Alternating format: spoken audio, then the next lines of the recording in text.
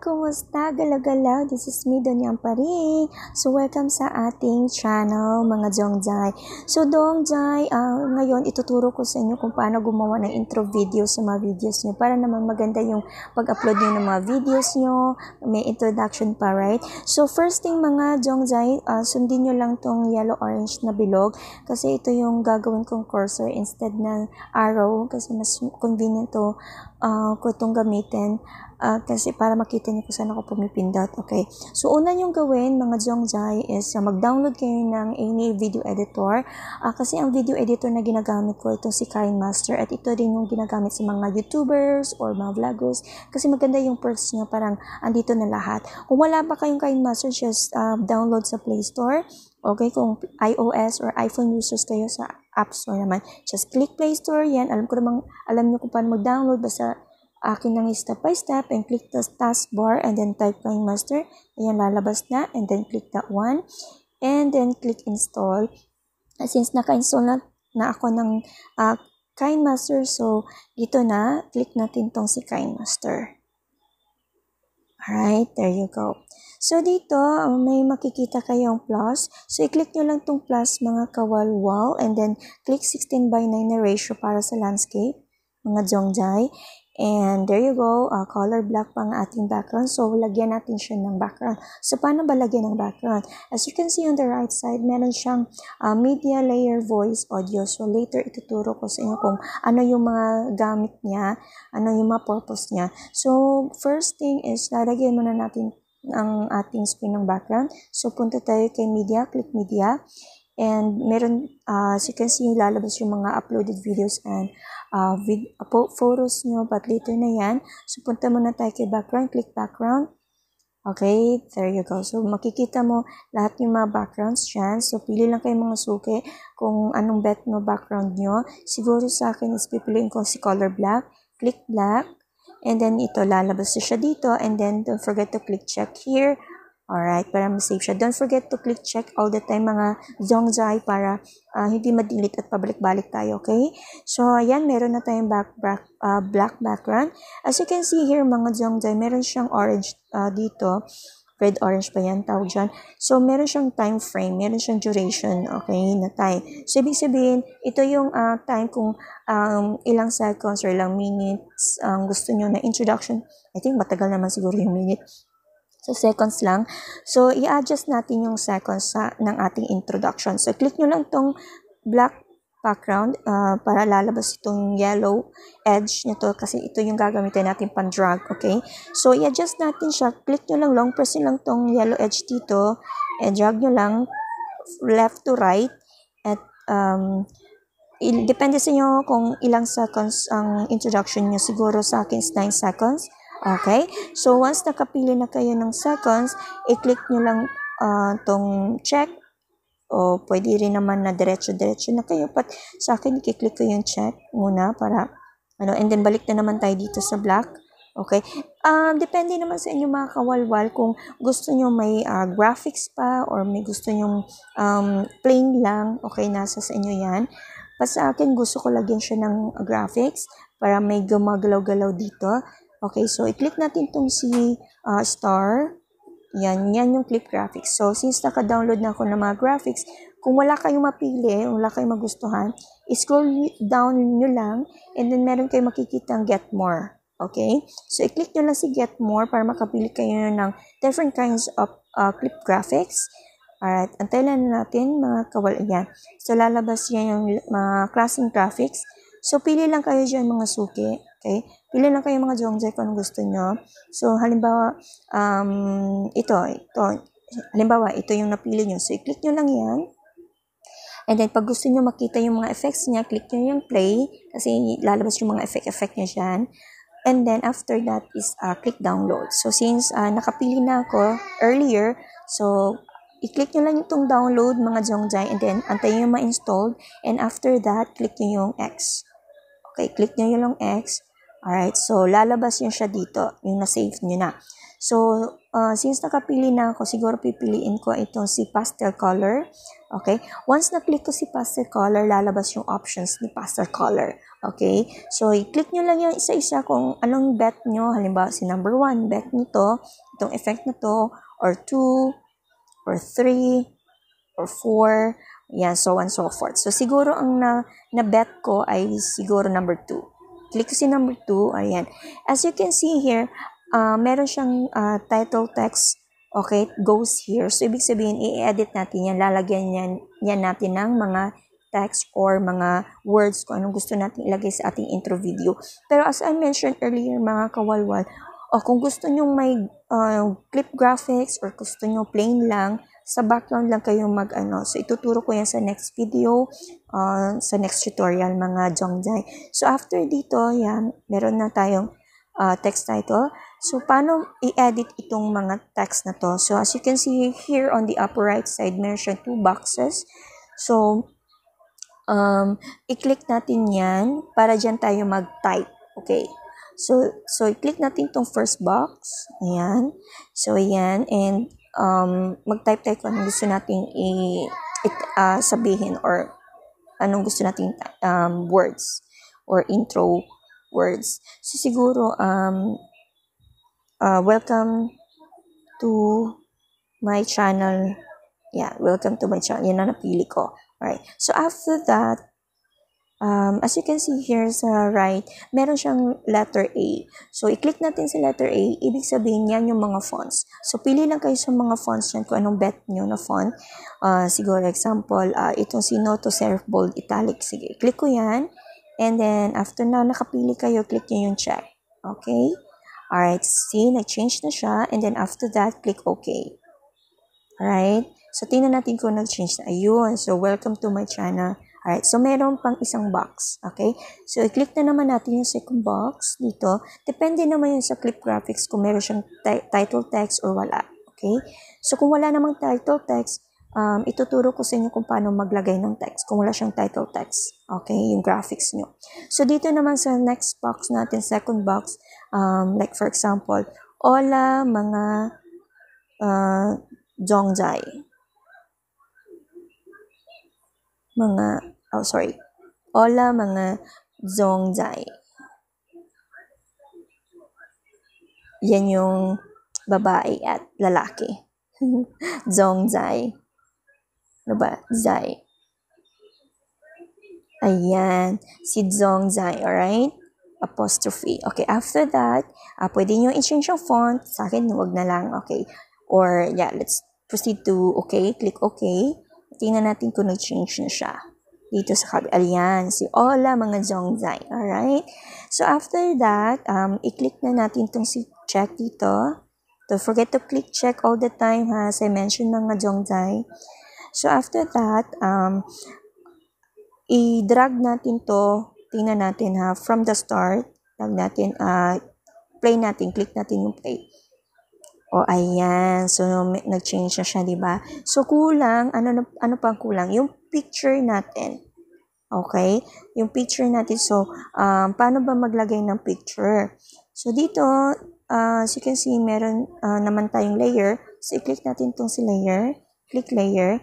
And si layer, meron siya mga options. Media, effect, overlay, text, handwriting. So, sa next videos, ituturo ko yan sa inyo kung anong mga purpose niyan. So, una, ito muna sa intro video ang gawin natin. Okay? So, maglagay tayo ng picture. Okay? So, saan tayo kukuha ng picture? Dito sa media. Alright, dito. Hindi ito ha, kundi ito sa layer. Okay. Alright, so lalabas yung mga picture natin or videos. So, pili lang kayo kung anong gustong picture lagay nyo. Siguro ito. Click ko yan. And then, pag nakapili na kayo, click nyo ulit yung picture. And then, para lalabas siya dito. Okay? And dito, hindi siya naka-adjust. So, i-level natin yan siya sa ating intro video. Okay? So, paano ba natin gawin? I-drag natin, i-long press natin, i-drag natin yan, pag ganyan, para i-level natin siya. Alright? And, hindi pa siya pantay. So, i-click natin ulit itong picture dito, para lalabas yung yellow, kasi dyan tayo mag-adjust yung edge niya, itong edge na to. Na-adjust yan eh. So, ipantay natin. long press nyo lang. Okay. I-adjust nyo. Okay. So, yan.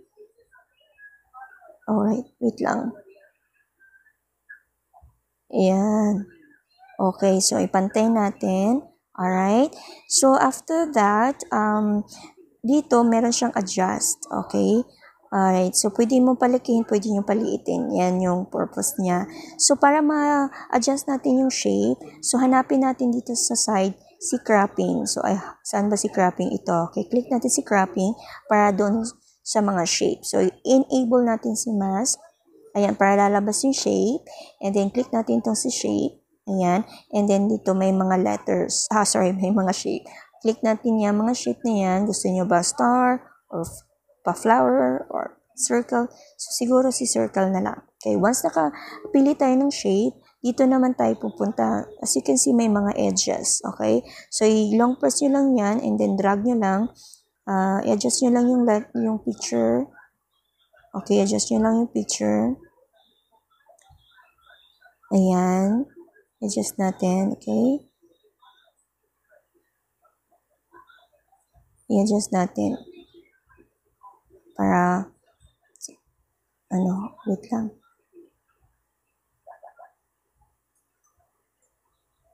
Ayan. So, kung feeling natin na tama na, yung adjustment natin, click nyo lang yung check. Okay, there you go. So, para ma-adjust natin siya sa ating napiling graphics, click nyo ulit yung picture, click nyo yan, i-adjust nyo yan dyan, drag nyo lang, long press, and then adjust itong arrow. Okay. I-timing nyo lang. So, depende naman yan sa graphics nyo, or kung wala kayong graphics, pwede namang solo picture nyo lang, or add nyo lang ng text. Ito, nilagyan ko kasi siya ng graphics, okay. So, after dyan, i-click natin tong check, okay. Tingnan natin i-drag natin from the start and click play. Ayan, medyo nauna yung picture, no? So, paano ba i-adjust? So, click natin ito. Okay, click natin ito. And then, i-move natin siya. Drag naman natin yung yellow.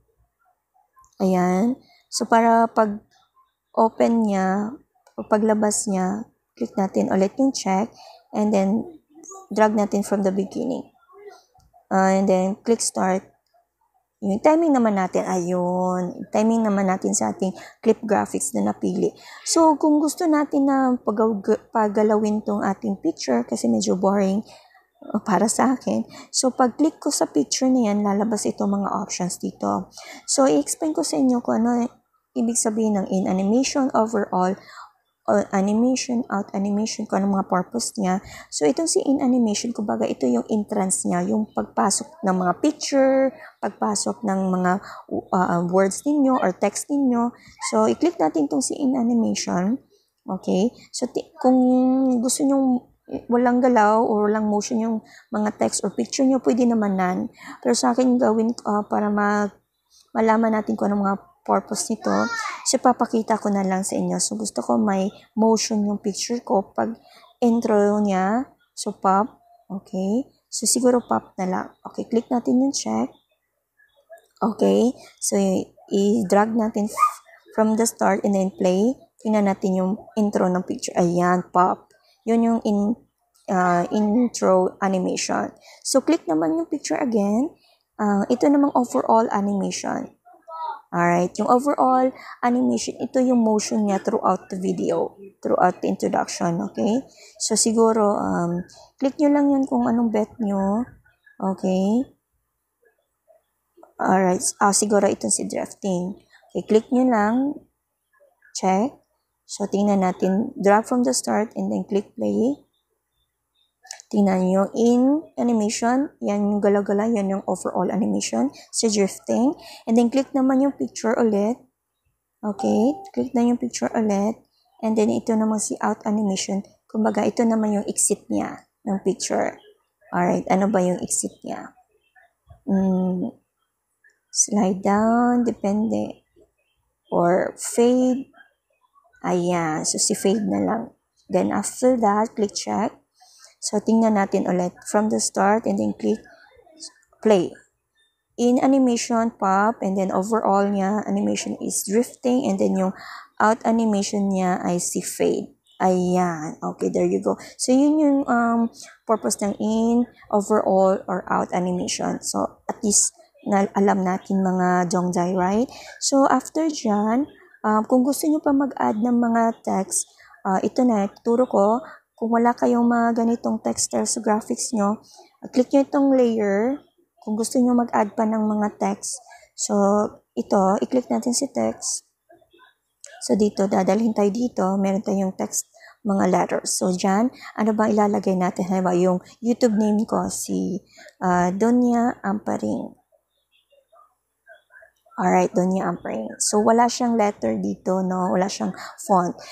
Don't you worry, mga DongDai, kasi iba kasi itong sa text doon sa layer. Iba yung text. Iba naman yung doon sa clip graphics natin kasi meron na siya sariling font doon. So, dito sa text tayo. So, i-okay lang natin to. Alright, there you go. As you can see, i-drag lang natin to. Long press nyo lang. Drag nyo lang natin. Sorry. Ayan. I-click natin to dito si Donya Amparing. Ayan. Okay, so lalabas siya. So, i-adjust natin siya, no? I-adjust natin siya. Ilalagay natin siya dito. Long press lang natin. I-adjust natin siya. Ipantay natin siya sa ating video, intro video. So, let's say, click ulit si Donya Amparing, itong text natin. And then, sa both sides, mag-adjust tayo dyan. Long press nyo lang. Ipantay na lang natin sa ating picture. Alright, so ayan. So, paano mag-adjust? Dito, as you can see here, pag na-click natin yan, lalabas kasi ito. So, dyan, i-adjust natin to. So, as you can see here, nandito yung font niya. Sa text, nandito yung font niya, right? So, click this one kung gusto niyo i-change ang font.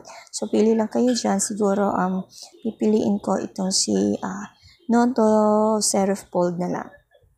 Okay, so, after nakapili kayo, click check. Alright, so na-change na siya. And then, gusto ko palitan ng color or kulay. So, paano ba ito? Dito tayo mag-change ng color. So, click natin yan. Siguro ang color yung gusto ko is si color pink. Ayan.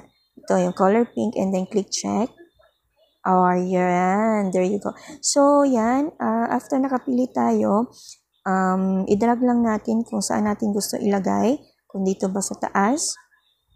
Or depende sa inyo kung saan gusto nyo. Alright, so gusto ko dito. Alright, so gusto ko meron siyang movement as pareho dun sa picture na ginawa natin. So si in animation gusto ko siguro pop din. Okay, click check then. And then, alright, tingnan natin from the beginning. Okay, drag natin. Then, click play. Ayun, okay.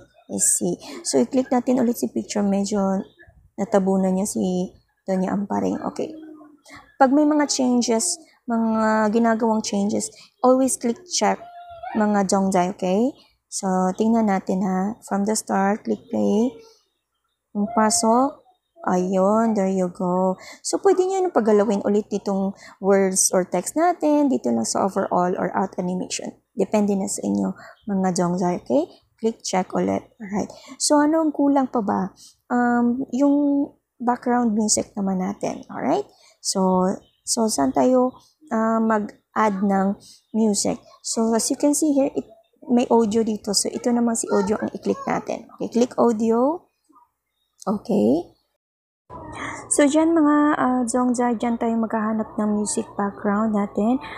Itong music assets, as you can see here, may mga options din naman dyan. Yung nakasave na mismo sa data nyo or kung wala pa, dyan kayo sa music assets, okay? Since nakapili na ako ng mga music dyan, kung wala pa, maghanap kayo ng mga background music nyo. Andyan, i-click nyo lang itong si store, yung logo na yan. And then yan, lalabas yung mga music dyan. Pili lang kayo kung anong bet nyo. I-play nyo muna bago nyo i-download kung anong gusto nyo. O gusto nyo lahat na lang i-download nyo kung kaya talaga sa phone nyo. Ayan. So yan, pili lang kayo. So once na nakapili na kayo dyan, tapos, halimbawa ito, si Camon, download nyo lang, click nyo download, okay, antayin nyo yung ma-install dyan, and then click X.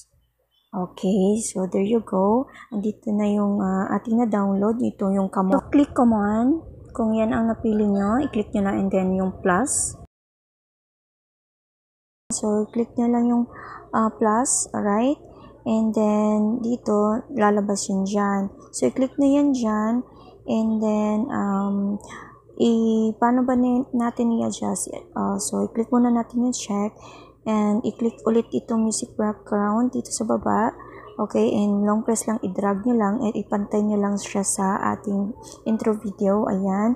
So, nakapantay na siya. Paano ba natin to i-cut? Okay. So, let's say, click natin ulit itong itong music background natin. Click natin. And as you can see here on the right side, nilalabas yung mga options niya. May background loop, may trim split. So, itong trim split ang i-click natin. Alright? And then, meron siyang trim to left of playhead, trim to right of playhead. So, i-click natin itong, kasi nasa right kasi siya. Okay, nasa right siya. So, i-click natin itong trim to right of playhead. So, make sure na yung line niya is na-level sa ating intro video kung ilang seconds lang. So, yan. I-adjust muna natin, okay? Alright, adjust muna natin. Kinaka-level siya. Alright, click natin ulit. Alright, so, lalabas itong, click natin itong si trim split and click trim to right of playhead para maputo siya. Ayun. So, as you can see, kung hanggang saan lang yung line ng red, dun lang siya napuputol. Okay. So, click check ha, mga DongDai. So, ayan na. And then, play natin back. Come on! So, ayan. Meron na tayong background music. Okay. So, ayan na mga DongDai. And don't forget to click save here sa arrow upper right side. And then, i-click nyo lang. And gusto nyo i-edit. And after that, ipunta kayo sa i-click nyo muna and then i-click nyo itong tatlong parang V na dots, yan, para ma-save nyo, ma-export nyo, and then i-move mo itong arrow na to from here to high. Okay, dapat nasa high siya para maganda yung quality, and then export. Okay, so antayin nyo lang siya na ma-complete yung exporting project nyo, and then i-okay nyo lang po dyan sa may cancel. Okay, so ayan na, and automatic na yung download sa inyong gallery or photos. So i-check nyo lang doon, and ready na kayong mag-upload sa any platform like YouTube or Facebook. So that's it. So that's it mga DongDai. Don't forget to subscribe and click the notification bell for more updates, videos, and more tutorials. Hope na nakuha nyo mga kawawal, and have a good one. Ciao!